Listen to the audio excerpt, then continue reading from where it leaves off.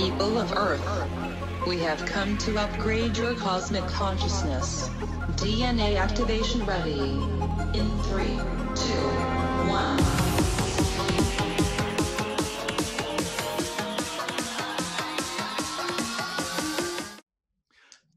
Hi, welcome to Q&A on Breakthrough Leadership. I'm Craig Anderson. And I'm Lou Quinto. On today's episode of Q&A on Breakthrough Leadership, we're going to turn the tables a little bit from a prior conversation we had about employer attitudes and start to look at the U.S. worker perspectives on remote work. Gallup, an organization I'm sure many people are familiar with, has been polling workers throughout this time frame and really overall on their thoughts and opinions on remote work. And they finished an analysis at the end of May, Lou, that found 7 in 10 employees are still working remotely.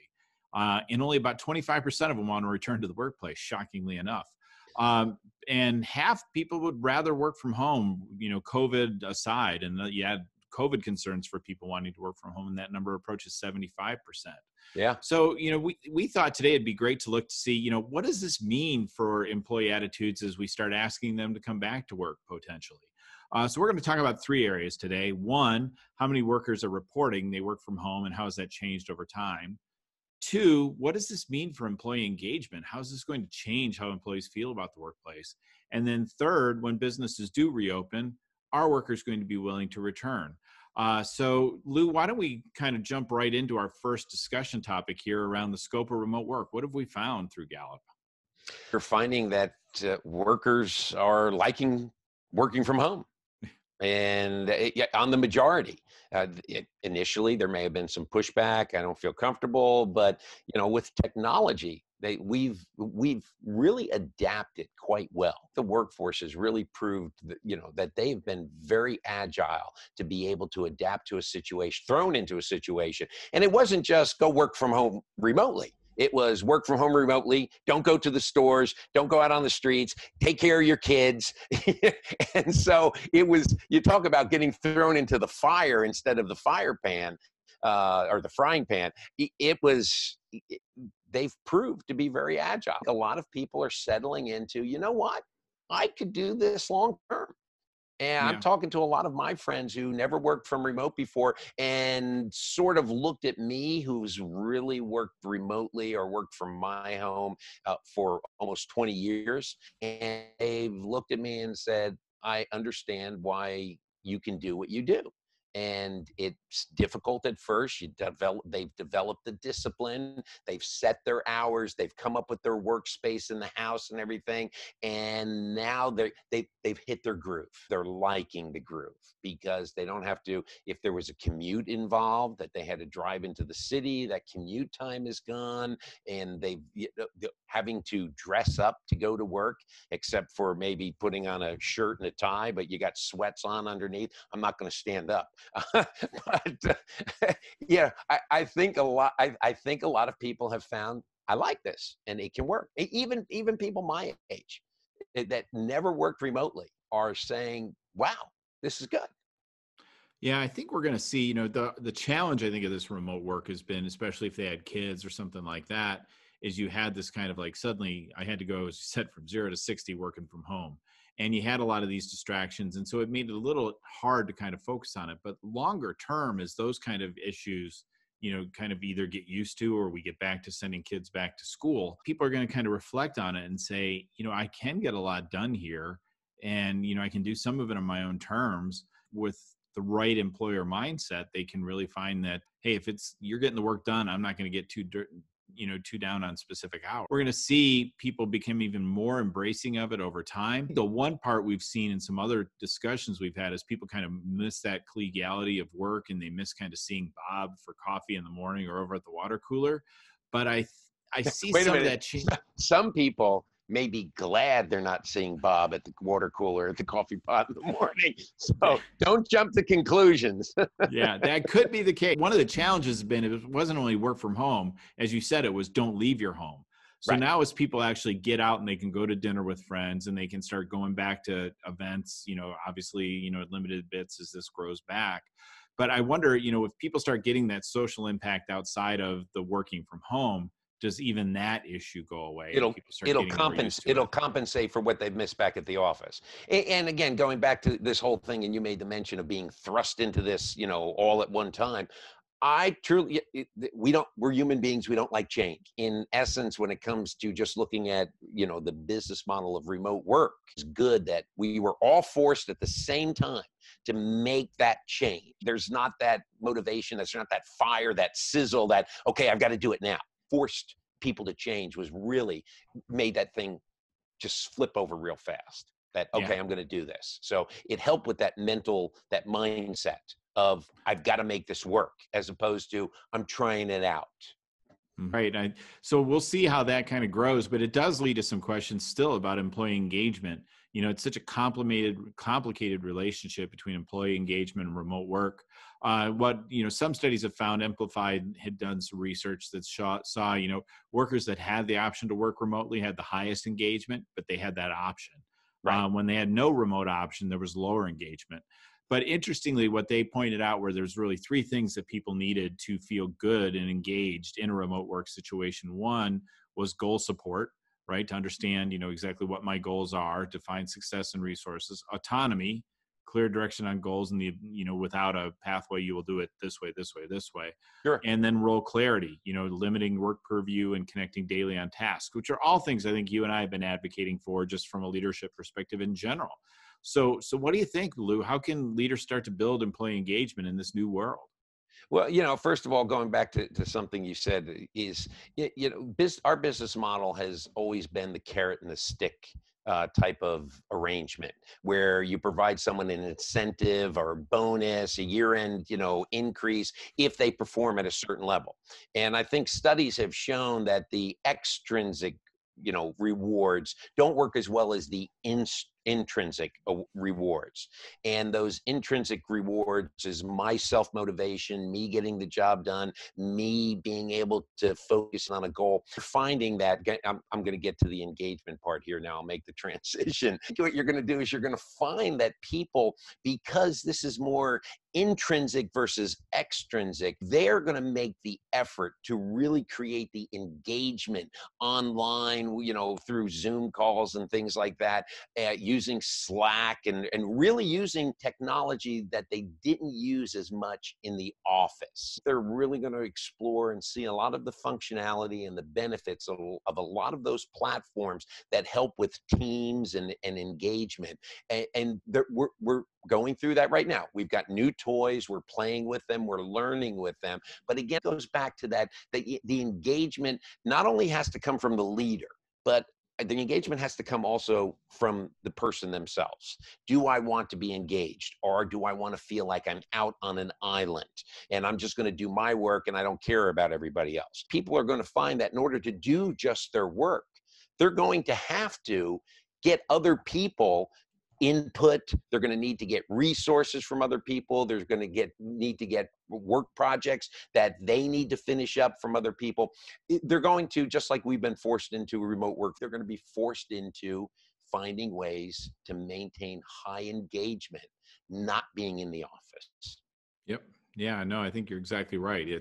It falls on both sides of this equation for people to be engaged, right? This is, regardless if you're working from home or working in an office, you are spending a lot of your lifetime working in the office. So finding a way to feel engaged and to kind of understand what it is this means to me and how I'm engaging in the workforce is going to be important. So I think it's kind of an interesting symbiotic relationship we're going to see going forward, right? Leaders are going to have to kind of provide that access. And with that kind of freedom comes some responsibility from the employees to say, all right, I'm going to step up and get things done. The last thing is, we've heard a lot about, and I always enjoy these big news reports, Twitter and Facebook are going to move to 100% remote work. Well, there's a shock, right? We know it's going to start there.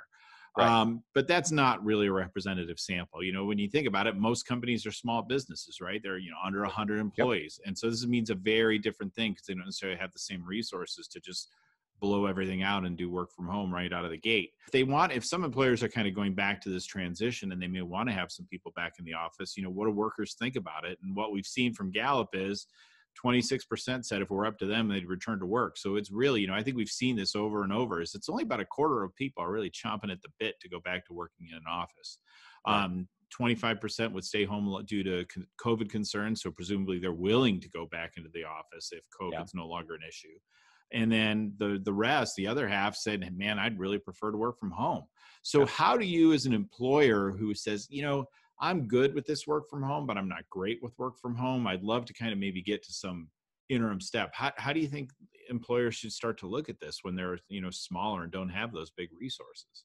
Well, again, looking at it from the employee perspective, this time they want to be able to work in an environment that they work best in.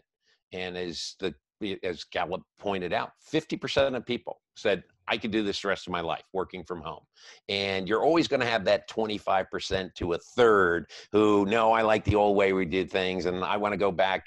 And they just feel that's their comfort zone. There's no right or wrong to that, but that tends to be their comfort zone. You're going to find, though, 75% of the entire population, they're open to this workforce. Employers, small businesses, you mentioned, 100. I'm even thinking of employers who only have like 6 or 7 employees. Okay, what is it going to do? What is it going to do to them? Is that something that remote work they can continue to do? And that goes back to another conversation we had in the previous video, is that companies are going to have to look at positions, and there are going to be some positions that can't be done from home. Period, end of story.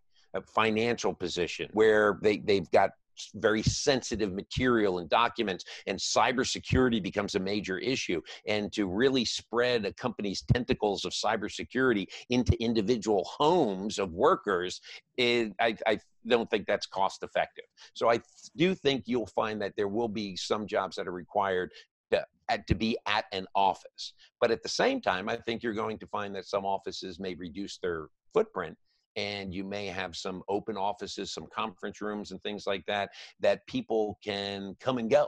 And so they can be sometime in the office and sometimes, primarily working remote. You're going to find that there's going to be, over time, there's going to be a balance. And offices will not be eliminated. So if you own an office building or in the real estate office, the commercial industry, don't worry about your office space. Some companies will reduce their footprint. There's no question about that. Yeah, I've thought a lot of it. There's so many different things as I start thinking about this change. Is, one, before COVID, everyone was kind of saying, oh, this whole open office space thing is a disaster, and this whole non-assigned desk things is a disaster. Now it's like all of a sudden, and actually those things probably were a disaster when you had all the workforce still coming to the office, but you could sit wherever you wanted every day. So that Right. kind of changes things up, right? So maybe that open office concept is still there with kind of the flexible seating. But you might just want to bring Clorox wipes with you when you come into the office every week, right?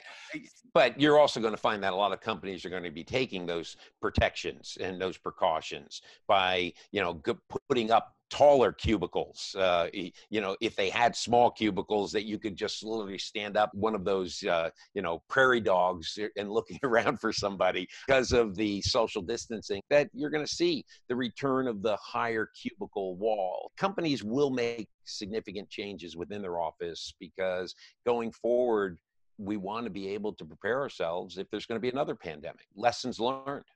Yeah, there's so many interesting things. And I think, right now, I think we're seeing that big swing of the pendulum. Oh yeah, let's all work from home, and we'll see how long it stays way over here, right? Everything kind of wants to have a tendency to get back to the middle. So I think we'll get some sense of that over the next few years. But, as we keep looking, with this kind of COVID could come back in the fall. It could be here next year. We don't know how long this is going to last. So, Right. I think people have to start making the decisions. But to your point on some jobs having to be in the office, I kind of was always of the opinion, and you can let a lot of things work from home, but you start getting into a call center, that's impossible. And then I look at my clients with huge call centers who have PII data in front of them, and they've got them working from home. So Right. at this point, I'm not sure anything's impossible on the work from home front. We could see I think a lot of those kind of paradigms haven't shifted. They've just been broken. Right. Yeah. So it'll be interesting to watch. So You're gonna find employees that need specialized equipment. Like here in Indianapolis, Eli Lilly, the laboratories, you can't recreate that at home. Okay, architects who have these big CAD printing machines and things like that, they will be spending some time in the office because they have to use that machinery. You'll find that where specialized equipment is involved, and you can't buy one for everybody to put into their house. It's easy for a company to buy a laptop and a printer to somebody and say, okay, you're ready to go, as opposed to someone who works in a situation where their equipment is specialized. They won't work from remote. Excellent. So, all right, well, what are your key takeaways, Lou? Key takeaways. You mentioned the pendulum has swung. And as we all know in physics, the pendulum will come down towards center. What we need to do as it comes down towards center is employees really need to look at themselves first. Did this work for me? Am I productive? Am I meeting my needs intrinsically as opposed to just the extrinsic value of the annual review when I go in and my boss tells me I hit my goals? But that's great, but is it doing anything for me? And is the engagement there? Is that working with other people and the collaboration there that really makes me happy? If it's not, then that's going to be some of the people that filter back to an office. But we'll get back to a situation where we've tried out an experiment. It's worked in many instances. Now what we need to do is figure out what worked, what went well, what didn't go well. And those things that went well, keep. Those things that didn't go well, we need to toss to the side. Yeah, I agree. I think, my takeaway is really this is going to be something to watch over time. It's hard. I think we're all, as you said in another video, we're all still so close to it. And everything seemed, we haven't had that opportunity to kind of take a breath and look back, see that maybe over the next, 6 or 8 months, hopefully, as things kind of, other priorities kind of move away. And leaders will start looking, and employees will start looking and say, all right, what's the best way to make of this? I could even see situations where some employees may say, well, I don't really want to work from home. I don't want to go to the big corporate office. Maybe I'll rent some small office space just to get that distinction in my life. There's a lot to come on this, but it's definitely something that I think we need to keep watching every week or every few months and check in on this topic. Yeah, it's almost like Deming's process improvement, where you plan, do, check, and act. It's going to be a situation where in process improvement, we need to constantly keep gathering this data, asking what's going well, what's not going well, what did we learn, what problems did we incur, how might we be able to do that, so that this way, every time you do those check-ins, as you said, monthly check-ins or every other month check-in, and say, okay, where are we, that you have the data, you just don't have people's memories to say, this is what we should do. You actually go back to process improvement, is gather data and keep that data so that this way you have, as they say in Washington, true facts that you can use to be able to make your decisions going forward. I hope everyone's enjoyed this particular episode of the perspective of remote work from the U.S. worker. If you've liked this episode, please go ahead. Like, share. We can be found on LinkedIn. We can be found on Facebook. And in addition to that, we can be found as a podcast format on your favorite podcast platform. So until next time, keep your hands washed, keep your distance. I'm Lou Quinto. And I'm Craig Anderson.